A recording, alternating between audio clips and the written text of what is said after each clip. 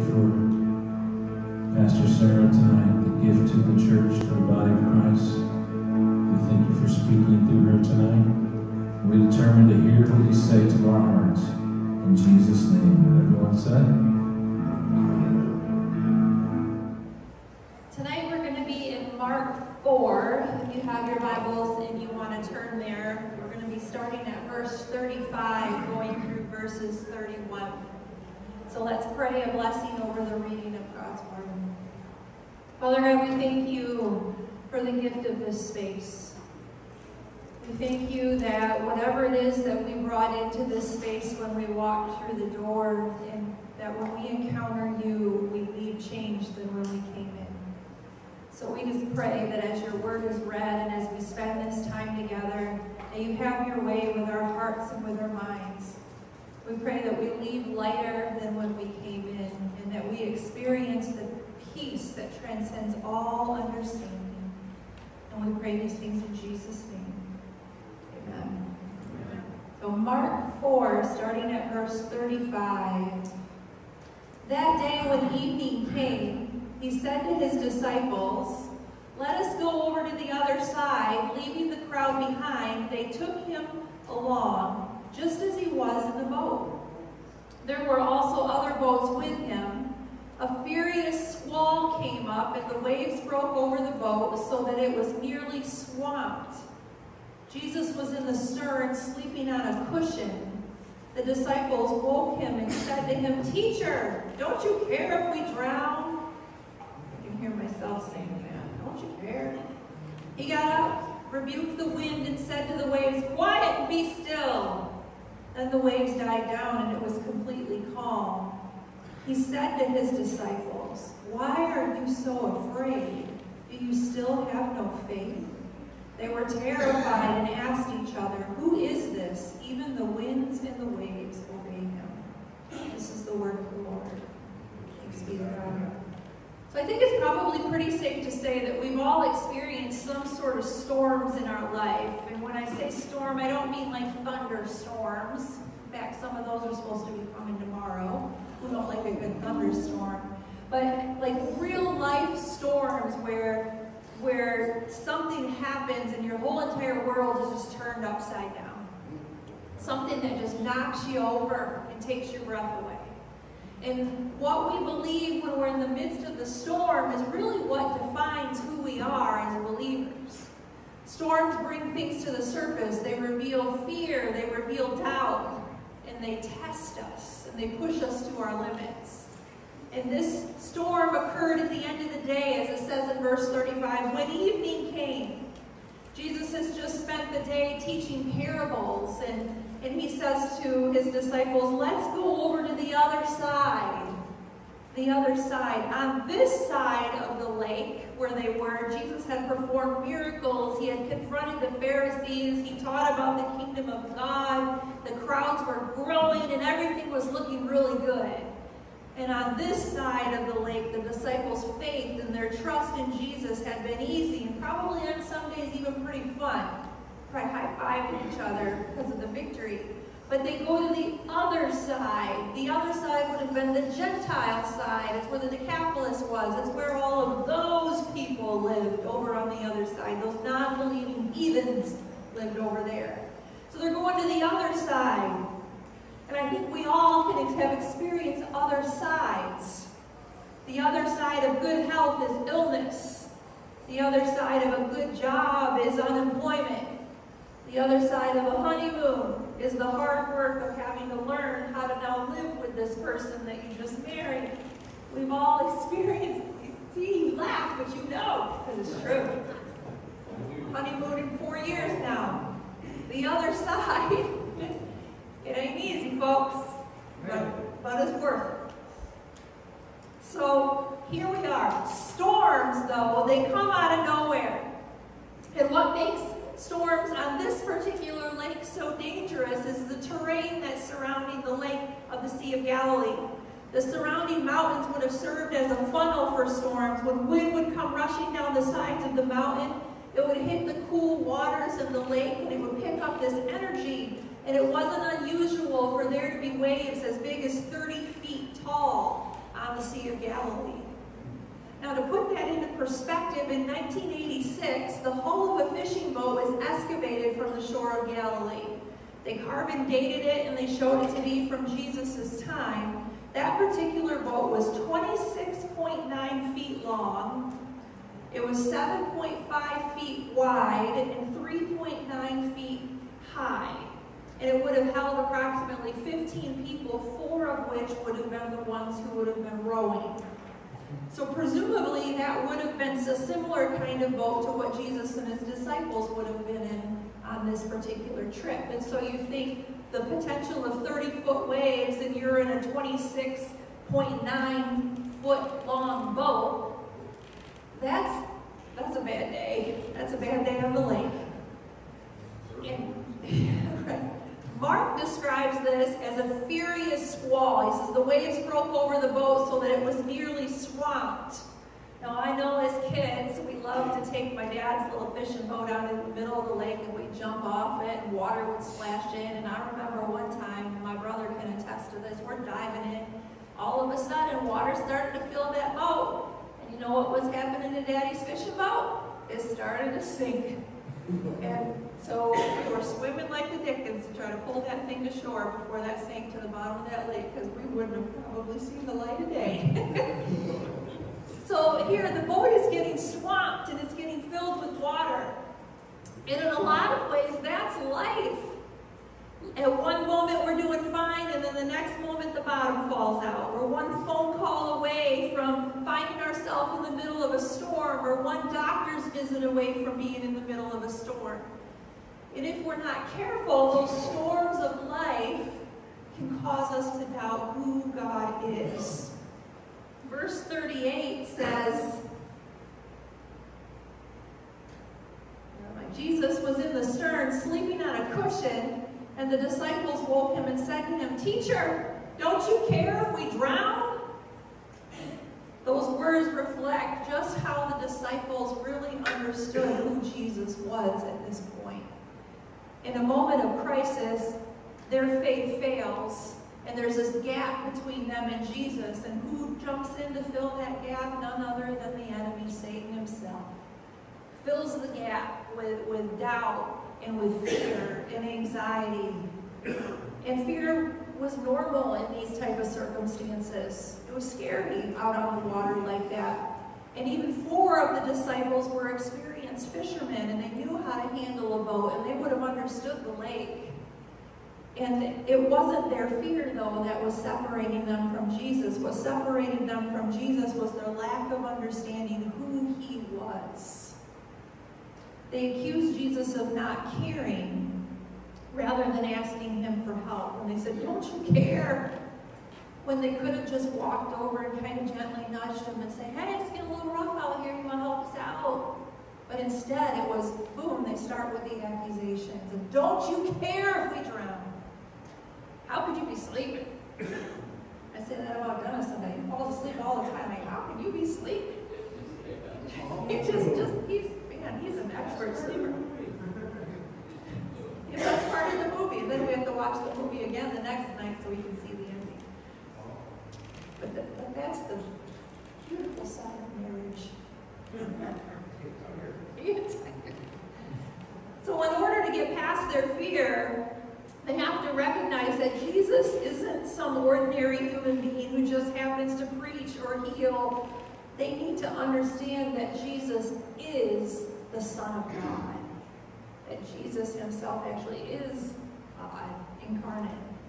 And it's one thing to learn about God when you're sitting in a church service and to sit through a sermon and to learn a couple of juicy little tidbits. It's totally another thing to learn about God when you have lost a loved one, or when you can't afford to pay your bills because you've lost your job, or when your health begins to fail or your marriage begins to fall apart. It's in those moments where you really learn who God is.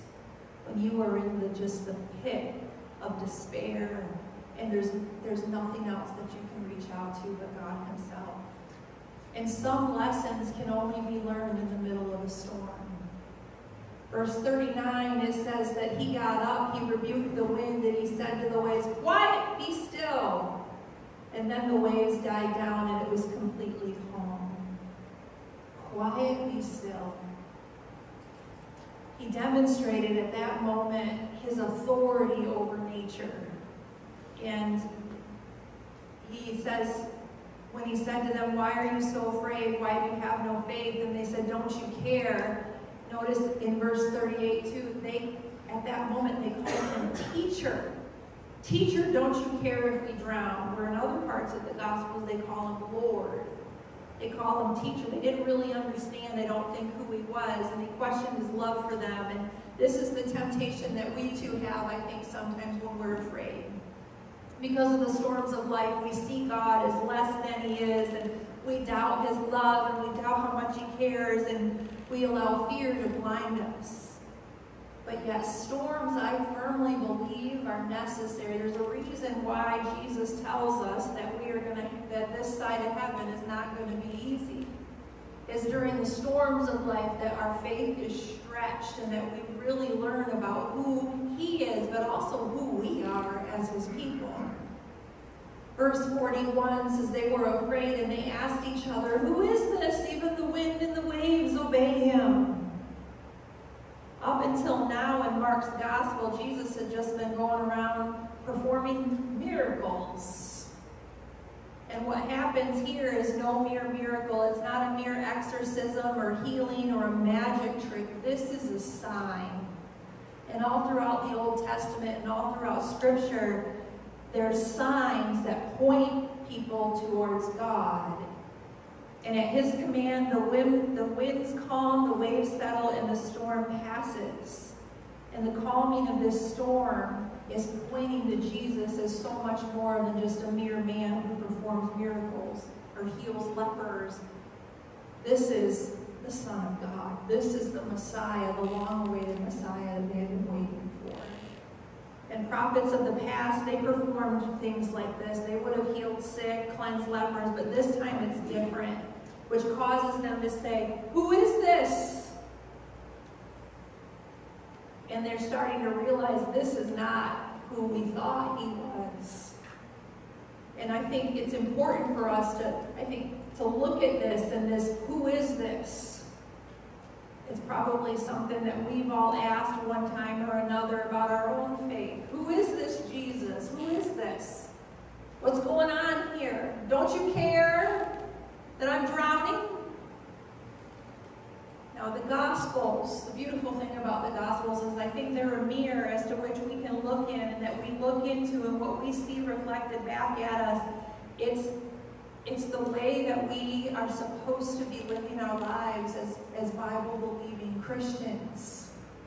What reflects back at us. We are those disciples in the boat when we demand, where is God? And here's the beautiful reality though. And this isn't good, probably going to sound like such good news to some people, but you're either headed into a storm, you're in the middle of a storm, or you're coming out of one. And God is teaching you something. Wherever you are, if you're going into it, you're in the middle of it, or you're coming out of it. You are learning something about who you are, and you're learning something about who he is, and you're learning about that power that is Jesus. Because this side of heaven, this world is corrupt and evil. This is Satan's playground. We're not meant for this place. We're created for something so much more. And these storms of life are an opportunity for us to see God on display and to allow for God to be glorified through the way that we are when we go through things, and who we are when we come out of it. I look at my own life and I look back at the hot mess that was my life, and the grace of God that poured down on me, and the mercy in those moments when I don't deserve it standing here today. We don't deserve, what we deserve is death. But what we get is a gracious God who stands up in the middle of the storm and calms the storm and offers life. And not all storms come to disrupt your life. Some of them come to clear a path. Sometimes there's a gentle pruning that needs needs to happen, and sometimes there's just an all-out, for those of you who garden, you just need to shear them hedges right down to nothing, right? A stump grinder, you grind them, and move them out of the way. Sometimes there's some things that need to be cleared out of the way, some people that need to be cleared out of the way. Say that again. The whole forest, right? Because we don't always have the ability to see what's beyond.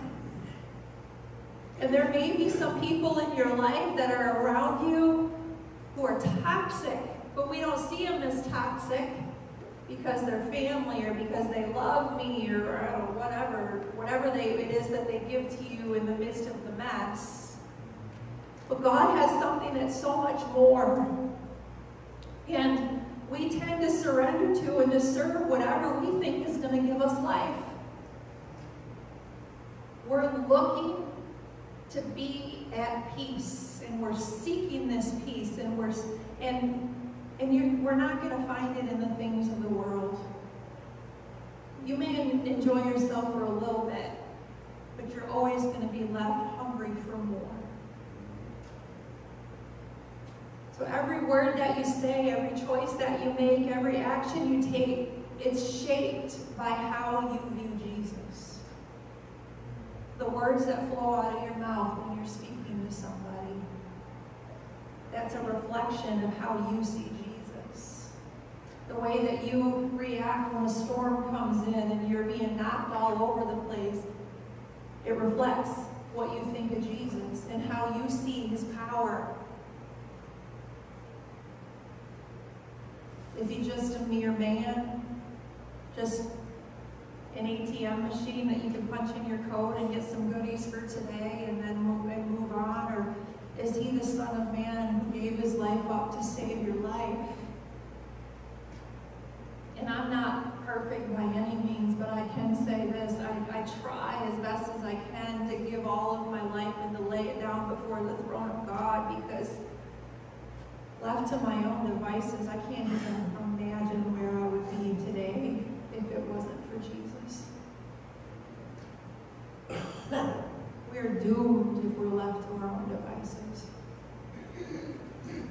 Our character is formed in these 10,000 or maybe even 20,000 little mundane moments, and they point, all these little tiny moments, they point us to something that's bigger, something huge, in our struggle with sin and our need for grace that can only be found in our Savior, Jesus. We can't save ourselves. And we have the resources, and we have the knowledge, and we have the mandate, and we have the power of the Holy Spirit, but all that we really lack is the will and the courage.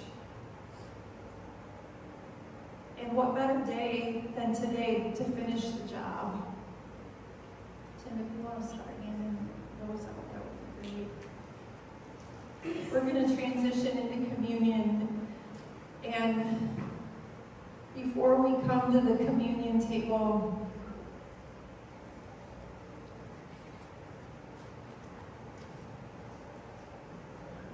these glasses, I swear.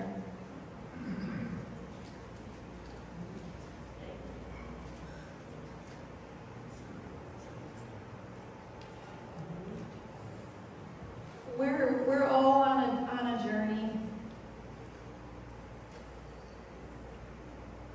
And nobody here in this room is in the same place on that journey. I think sometimes with our faith and as we grow, we really need to be more patient with each other. Because me being 50 years old, and I look at how long it took me to get to where I am and the mistakes that I made to get to this point, I can't expect anybody to be where I am in like 6 months. And I think that's one of the saddest things to me is when I see Christians and fellow believers just beating up on each other because somebody maybe isn't as good as what somebody else is, or we need to cut each other a little bit of slack. And we need to cut ourselves some slack.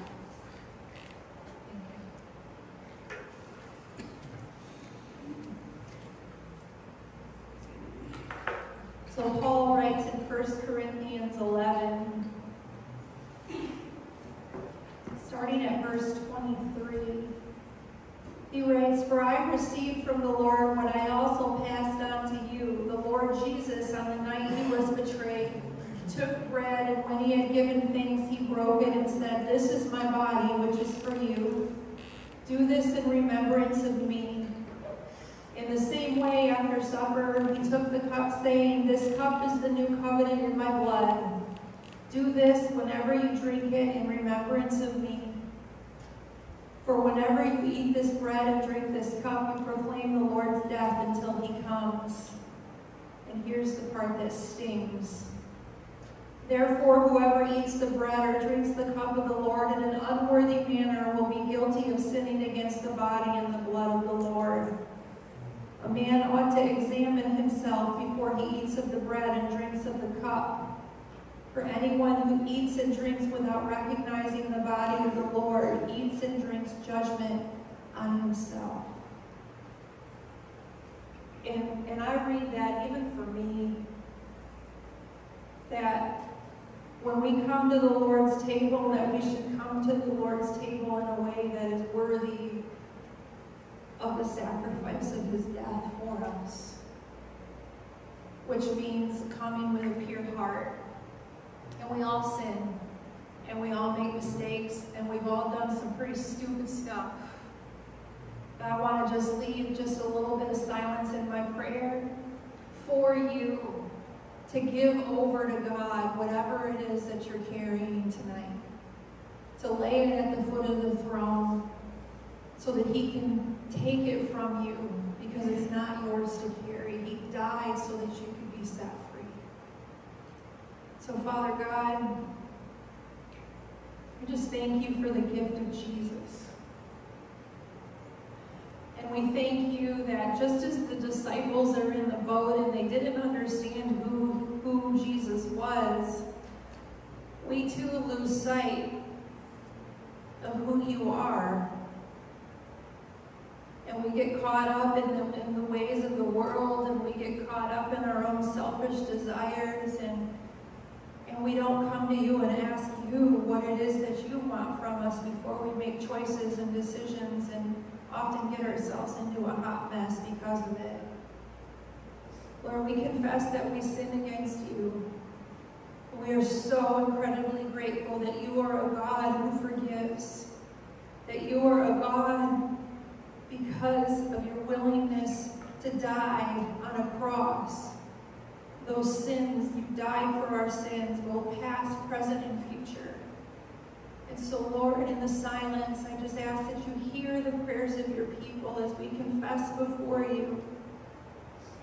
And we give over to you and just ask for your forgiveness, Lord. Hear our prayers. Thank you, Father, that when we repent, that we are forgiven, and that we are washed clean by the blood of the Lamb. Thank you that we don't have to be perfect,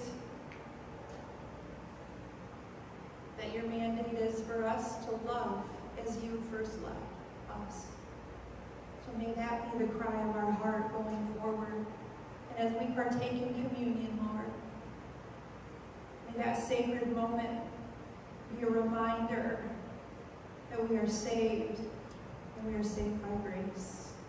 In Jesus' name we pray. Amen. On the night that Jesus was betrayed, he took bread, and after giving thanks, he broke it, saying, "This is my body given for you. As often as you partake in it, do so in remembrance of me." The bread which we break is the communion of the body of Christ.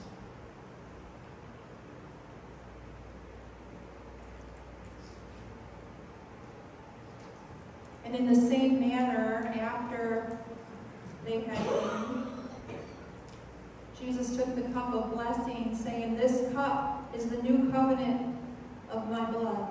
As often as you drink of it, do so in remembrance of me." The cup of blessing which we bless is the communion of the blood oppressed.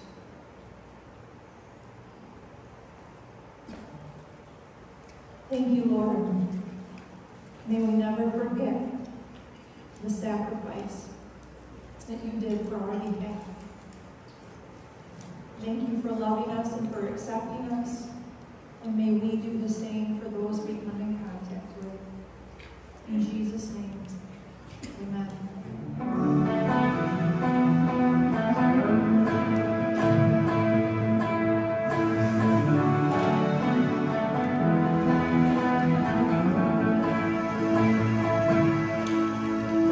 There's no way about tomorrow, the troubles that come.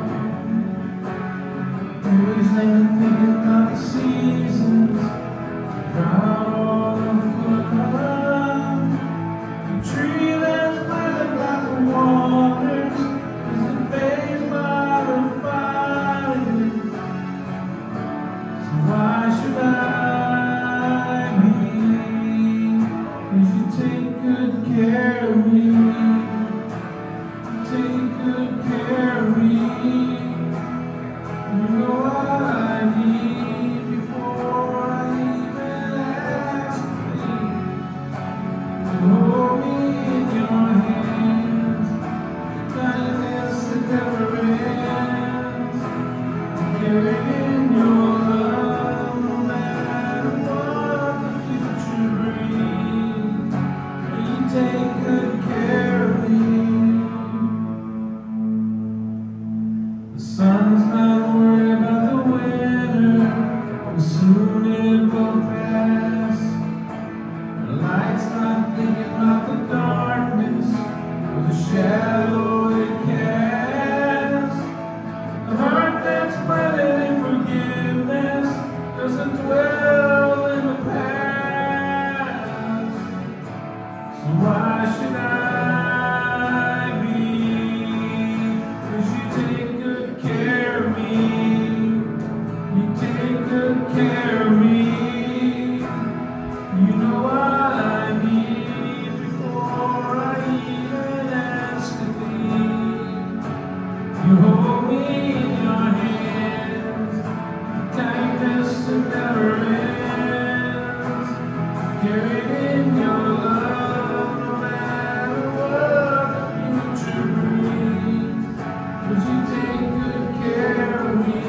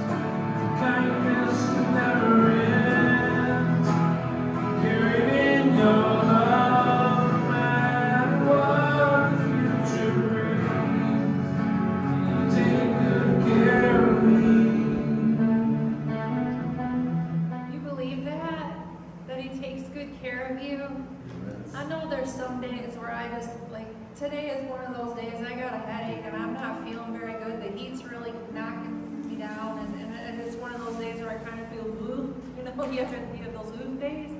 But in the midst of that, my hope and my prayer for you is that you still can understand that even in the midst of those days, that God is looking out for you, that He's caring for you, that He's protecting you, and that He has everything that you need right there if we just ask for it. So as you leave this place, may the Lord bless you and keep you. May the Lord make His face to shine upon you, and may He turn His face towards you and give you peace. Go in peace to love and serve the Lord.